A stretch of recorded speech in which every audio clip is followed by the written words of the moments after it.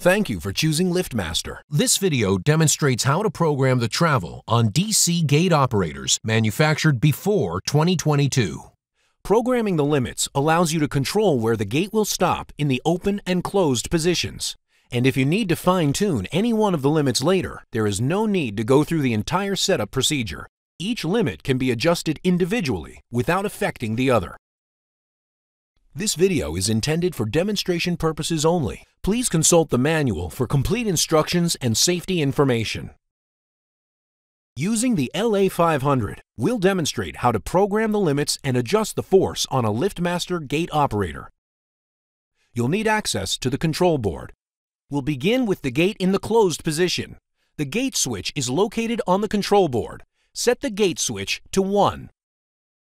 Press and release the Set Open and Set Close buttons at the same time to enter programming mode for limits. If limits have not been set, the LEDs next to the Set Open and Set Close buttons will be flashing.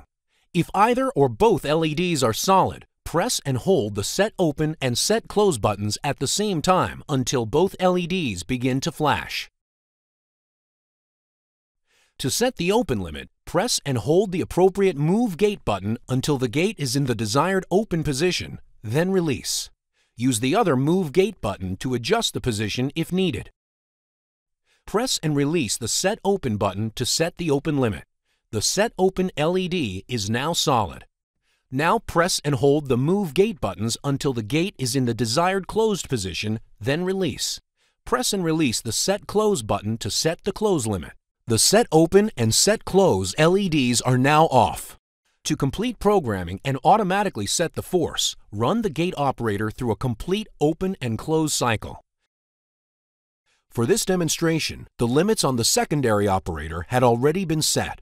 If you need to set limits on a secondary operator, be sure the gate switch is set to 2.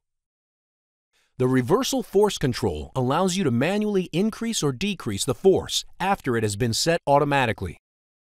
If the gate stops or reverses before reaching the fully open or closed position, make small increases in the force by turning the reversal force control slightly clockwise.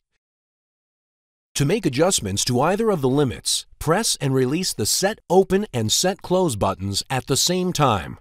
Because limits have already been set, the LEDs will be solid. To adjust the close limit, use the Move Gate buttons to position the gate and then press the Set Close button. The Set Open and Set Close LEDs are now off. To complete adjustment and automatically set the force, run the gate operator through a complete open and close cycle. Be sure to test the safety reversal system after any adjustments. Refer to the manual to learn how to perform the obstruction test. Environmental factors such as snow on the ground or strong wind may cause the gate to reverse if the force setting is not sufficient. Set the force high enough to avoid these nuisance interruptions, but low enough to prevent injury to a person. Thank you for choosing LiftMaster. Remember to visit us on the web at liftmaster.com or the dealer extranet.